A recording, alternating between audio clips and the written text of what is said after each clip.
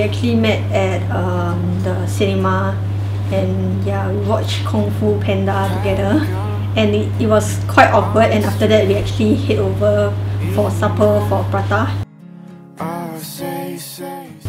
We are both dog lovers.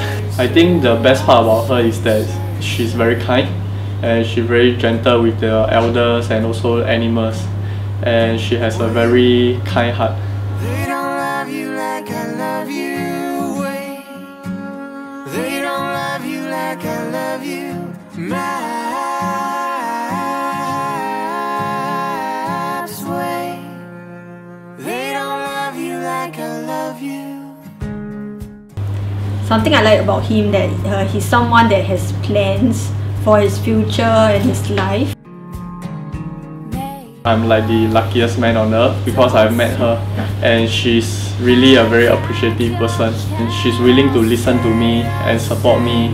Because of that, we are able to achieve what we have come for so far in just 2 years, and we are getting married today. I'm a very messy person, and usually I just leave things aside, and he's a very neat person, and I always get nagging from him because I'm always doing things halfway.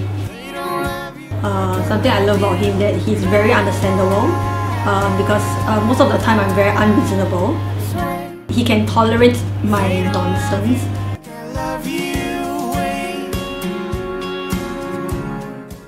Let me say that I want you to be my wife, to be with me always, to love you wholeheartedly, and that will never be broken. From today onwards, you will be the first person I want to see in the morning and the last at night.